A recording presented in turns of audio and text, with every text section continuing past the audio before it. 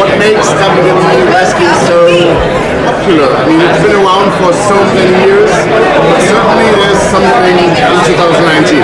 Yeah, I think it's a combination of the physicality, the athleticism. That's something that crosses all languages. So, you know, like we have fans all across the globe, and that's one reason why. Obviously, with promos, that's something that's language specific. But with the action and the wrestling, that's something that you can understand and appreciate across any language. There's that, and I think what we're able to do where sports isn't always able to do is to tell a story and have a narrative that's able to extend from week to week to week. And that's something that, you know, obviously we don't always nail it, and we always strive to. But when you tell a great story, when you tell a story like what Kofi was able to do beginning of this year into WrestleMania, that to me is so compelling.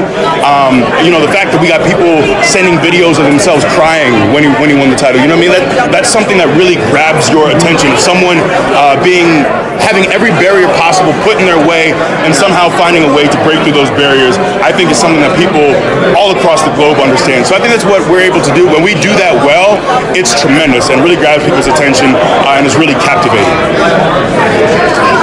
Last times, many rumors speak about possible partner deal on Kofi Kingston. How do you think it's possible? Absurd. It's absurd. We've told people, and in fact, I sent a tweet many years ago that we have purchased burial plots together. All three of us. When we die, we will be buried together. We will be entombed together. Maybe in the same casket. Maybe just shove all our bodies in the same casket. But the New Day is forever. There are no plans, zero, to ever break up. The New Day will go on forever and ever. And ever. Which is the stronger stable?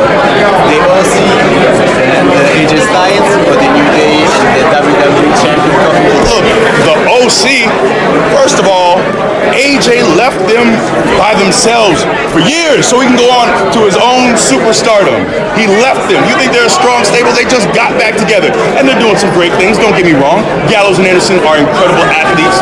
Obviously, we've been in the ring with them many times, and they always push us to the limit. But as far as strength of their bond, that unity, there is none. Because AJ said, you know what? I don't need y'all. I'm going to go win all these world titles and let y'all fend for yourselves. They just came back together. For those, Ali. Joe Quinn. Just sorry, in case you know there was a reason we interrupted. My man Joe Quinn brought me some egg bites. That's why I exclaimed. Not pancakes. They are not pancakes. They should be. They should be though. They should be. But anyways, the OC, very talented, but their bond, I laugh because there is no bond greater than the bond of the New Day. All these years now you've been together. Obviously, nobody thinks you're gonna break up. What's it been like, this journey from start to where you guys are now? Like, what do you think? It's been incredible. The fact that we were three guys 5 years ago. We were three guys who were just trying to get on TV. We were three guys who were all kind of floundering in our careers. We all felt like we were very talented, but we didn't really have an opportunity to express our talent. And the three of us came together, and initially, it was horrible. The idea that we came out with, people did not gravitate to. They yelled at us that we sucked. They chanted, New Day sucks. And we're just three guys, three good-hearted men trying to come here together to entertain you. People talk about all these underutilized talent. Well, we're underutilized talent. We're not being utilized, and we're here trying to give you something, and you're gonna chant loudly that we suck.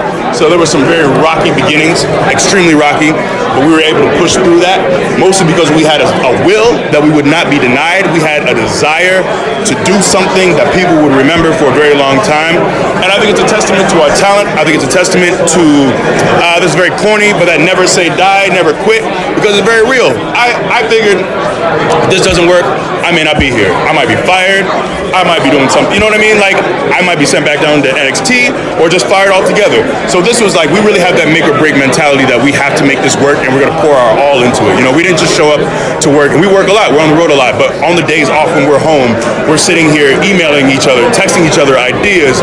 We would go out, like this was something that the New Day was something that we were consumed with, and we were obsessed with making it work, and I think that's the reason why we're still a thing 5 years later. And tag team champ right now, the New Day now. Yes. At this generation, a lot of people are looking up to you guys. Like maybe other generations, they looked up to Harlem Heat and other guys. So what does it mean to you that so many today's youth are looking up to you? Yeah, man. We want to. Obviously, our goal is to entertain people of all races, creeds, everything. But for us, we also take.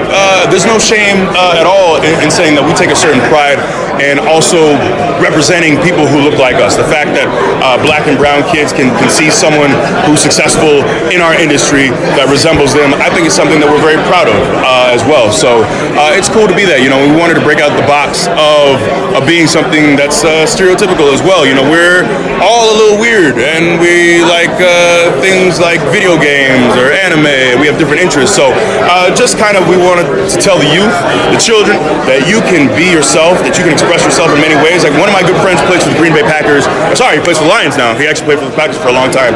Just ended up with the Lions, but he's enormous. He's Mike Daniels. He's 300 pounds, and he's very successful in the NFL. But he's also a nerd. So it's he likes anime and Dragon Ball Z, and he loves cosplaying. So we want to show people like you can do those nerdy things, but also be an athlete at the very highest level. So that's kind of like the message as well is being yourself, as trite and as corny as that can be. I think there's an important message there that you can be unique and weird and also have these different interests and just feel free to express yourself as you are.